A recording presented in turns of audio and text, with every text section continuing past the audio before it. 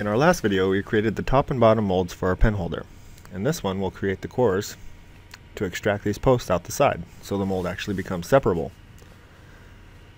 First thing we want to do is collapse our mold back down by rolling back our bar. Then we'll select the core tool off of the mold tools bar.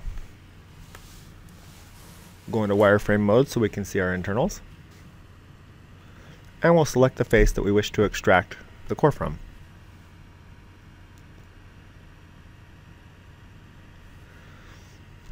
Now, these are the two circles we wish to extract on this side. So the first thing we'll do is we'll create a vertical line as a reference, right up the center of the part. Then we'll create a center rectangle, the bottom of which is anchored to the parting surface, and we will encompass both holes without going outside the boundaries of the part. That looks pretty good. When we exit our sketch, you should take us straight into the core tool.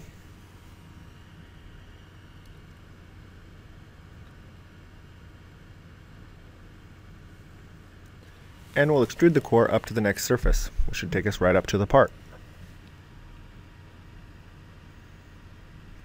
That looks pretty good. So we'll select OK, return to a solid view, and separate our mold again by moving forward the rollback bar. As you can see, it left our newly formed core intact, so we'll move it in the Z-axis 2 inches to pull it out from the part. Go to Features, Move Copy, Z, 2 inches.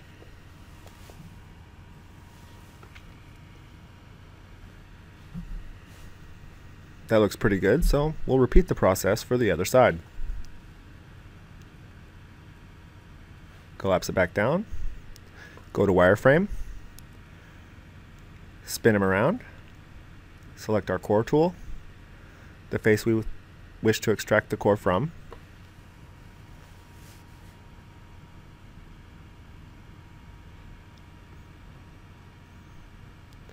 and we need to remember this time we're using the other two circles, the bottom two larger ones.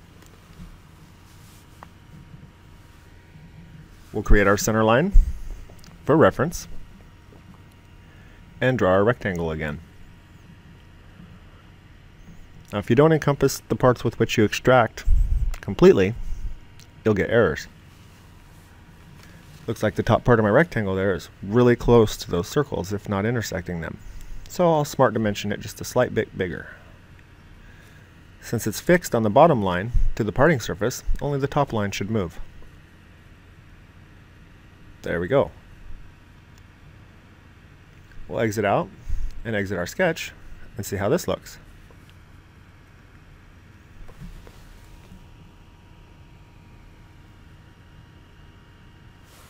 Okay, now it looks on the right and left sides as though we didn't quite go out far enough with our rectangle.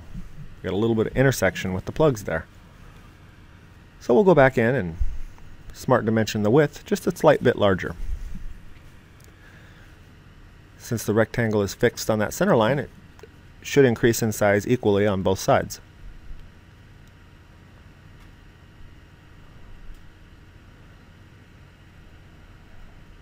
Let's give that a try. See if that's big enough.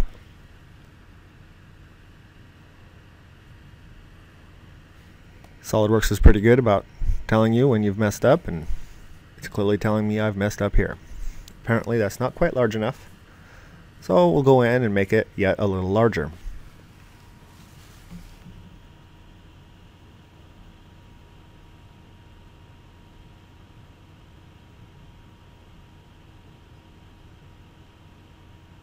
Yep, it's still overlapping the edge there. So we'll just increase it to 1.8.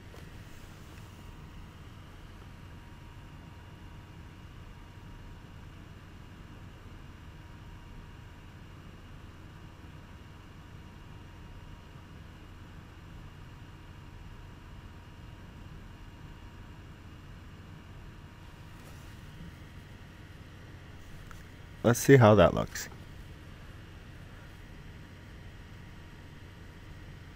Let's return to a solid view.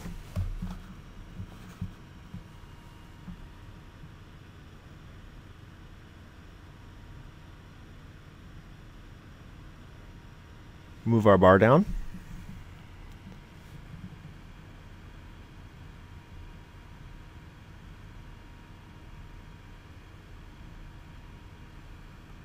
And it left behind our core.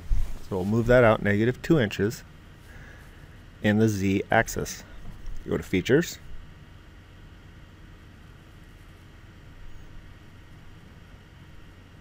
Move Copy, in the Z axis, -2 inches.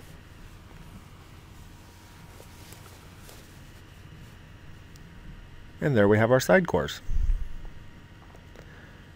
Now it's wise to go and save your individual mold parts into their own files so that they can be machined and cammed individually. Go up to Solid Bodies,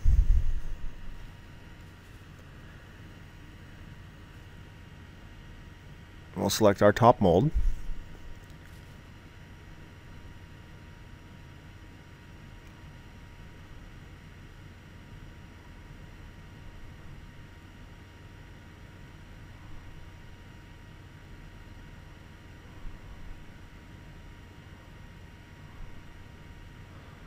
Right click and we'll insert it into a new part.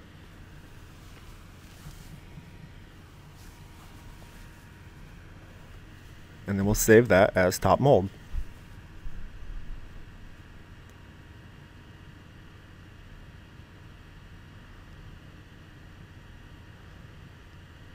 Close that out and we'll repeat it for the bottom mold.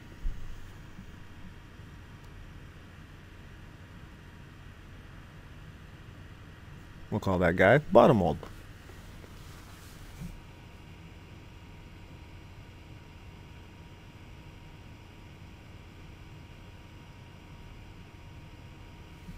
And we'll repeat for each of the side cores. Now we can individually modify each one of those.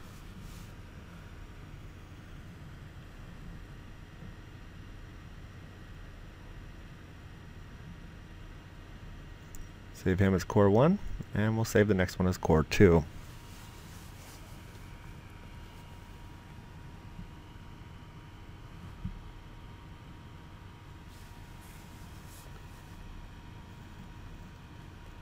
And that's how you build extractable cores.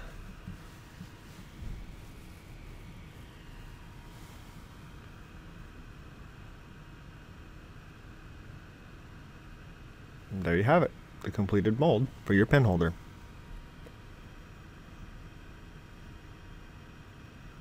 Enjoy!